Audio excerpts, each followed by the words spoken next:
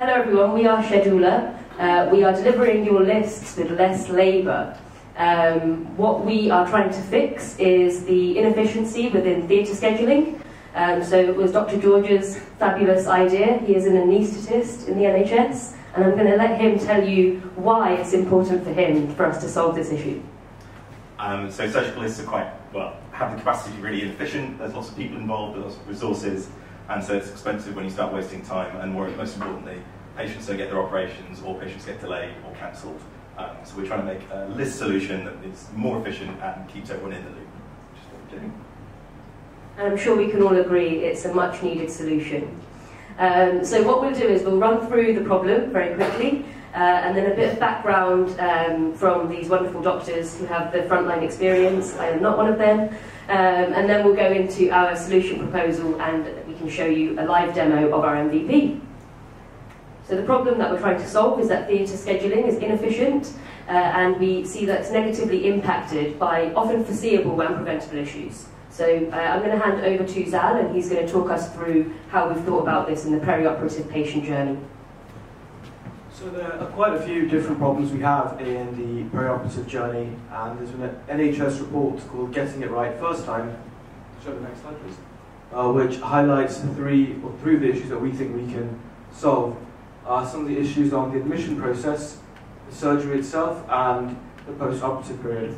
And we can kind of overcome some of these challenges using Schedoula. We can make for a much more efficient patient experience with a much better use of resources. So it's very important to consider the different stakeholders. So patients specifically, this whole process and the whole idea behind this is that we improve their experience, whether that's by reducing anxiety or reducing physical pain from their ill-by-mouth time. Staff, just reduces frustration. I'm sure all the doctors in the room have seen the issues with scheduling, standing around for hours doing nothing, so we want to eliminate that and save time and money. And then the system overall, it just improves the overall flow throughout the hospital. And we've had a look, and with George we worked deep, we went into depth with the stakeholders that are actually involved on the day. So pre-op, then we actually brief in the morning before theatre, then the patient's movements from their ward down to theatre and then back out again to make sure everyone is fully informed along the way and that there's no delay. So our idea is basically a system where you can submit cases and it has live updating and can reorganise your cases and know what's going on, and also has the capability to notify kind of the relevant members of staff. So for instance, if you know you're getting towards the end of a case, then they can notify the ward nurse who's looking after the patient, the next patient, that they need to start getting ready, and then that kind of helps you shorten the amount of time you're doing those turnarounds. And we mocked up this web solution that works reasonably well for the time being, and that can notify kind of what equipment you need, roughly how long your procedure is going to be, and the idea is that over time you'd be able to learn how long each procedure for each surgeon in given circumstances takes, and so you can improve the estimated procedure lengths with time and kind of reschedule that way.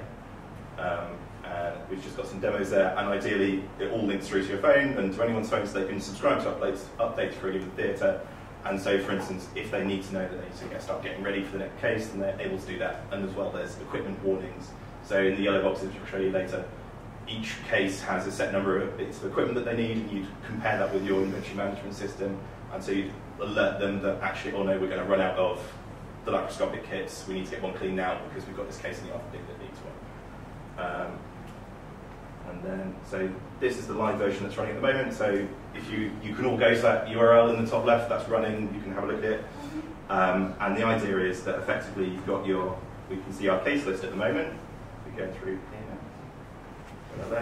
So these are the cases that we've already cracked on this morning, so it's actually been quite an efficient morning, good for us. We've already got through. Oh look, there's an appendix going on.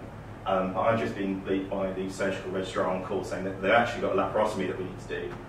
So we should probably go and book that now. If I can spell, which is not a given.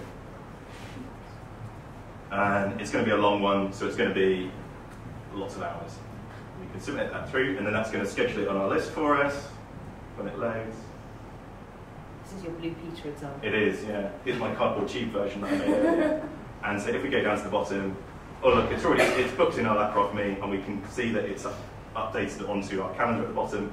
But oh no, we're going to overrun past 6 o'clock to hit in bed. And the idea is it would notify the theatre coordinators so they can start managing around that. And if I look at my phone calendar, it's already stuck it on there and updated based on what has happened there. And I can say, actually, I'm going to delete one of those cases to try and make room.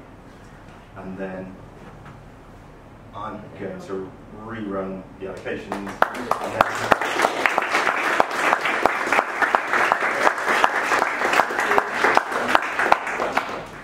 Anyway, it's rescheduled it and made room for us.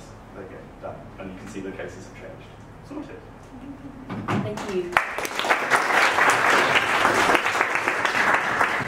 Thank you, right. That's all, right. Judges, panel members, do you have any questions at all? Yeah? Really good presentation. The data that you potentially can collect out of each surgeon, have you thought about what is that useful? Do you want to collect that? Why is that useful? I mean, so at the moment, things like in most departments, well, most ones I've worked in, most ones that will have things like a binder or some information about, okay, so Mr. X requires this set, these sets for his appendixes, and a different surgeon requires a different set. And so if you know that in advance, then you can plan your days a little bit better around that. And over time, things like learning how long cases actually take, because I think any one of us who's worked in theatres saying, oh yeah, it's a quick case, it's only going to be 30 minutes, knows that there's always a bit of a pinch of salt involved with that.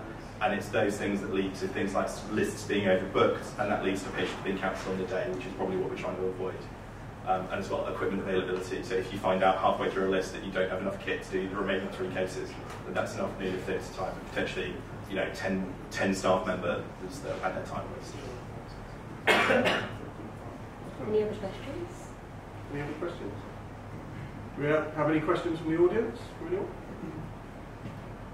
Yes? I'll hand you the mic. Thank you so much. Can I just ask, who puts the data in? The surgeons or the assistant of the surgeons? And aren't the surgeons with gloves all the time and make sure that they? How is this working in practice? I mean, so at the moment, for instance, if I'm booking, so in my hospital we're using Epic, and in Epic we have a form that submits a case to the emergency theatre list that we type in. So that is usually one of the surgical registrars who's in charge of that case would do that. So probably this would be an equivalent to them. In our toy demo, it's just through this website, but realistically, if you were doing this, implementing it in reality, you try to implement it so it talk to your electronic health records so it could track that information across automatically. That's what you probably do. And then, for instance, in theatre, we'll already input updates based on things like knife to skin, closure, all that sort of stuff. And so you can use that information. So you could use the closure event to trigger when the nurses need to get the next patient ready to come through. So you could do it automatically. This is a manual version. Well, not that, the one we've shown. Right? Yeah? Just quickly, I guess in future iterations, could you pool capacity amongst all of the theatres in a hospital, but then different hospital sites too, and so you could actually send patients to another theatre? So potentially, so I know some hospitals that are sort of in the central, so things like Cheltenham and Gloucester do that to some extent, as in they can share resources across sites, so we're all part of the same hospital complex-ish. But yeah, that's the thing. R1 just shows one theatre in a hospital, just as a simple version, but yeah, ideally sharing, and so that things like equipment being used in other theatres, you need to make sure that is not going to cross over the availability that you need in your theatre. So yeah, you link it all together. I think thinking about vertical diversification as well. So one of the guys in our team who's not here today, Shakir, he had a similar idea to George, which was around scheduling. So he's a radiographer. Look at that. He's a radiographer, and he was saying that he has a lot of dead hours in the day because any cancelled slots aren't filled, and it's all done by phone, and that manual element can be removed. So I think this is a kind of copy and paste, but adapt slightly in the code or wherever it might be, the data input for different departments as well. But I think the idea around whether it's hospital specific or trust specific or local area specific is part of the expansion that we would see. Real.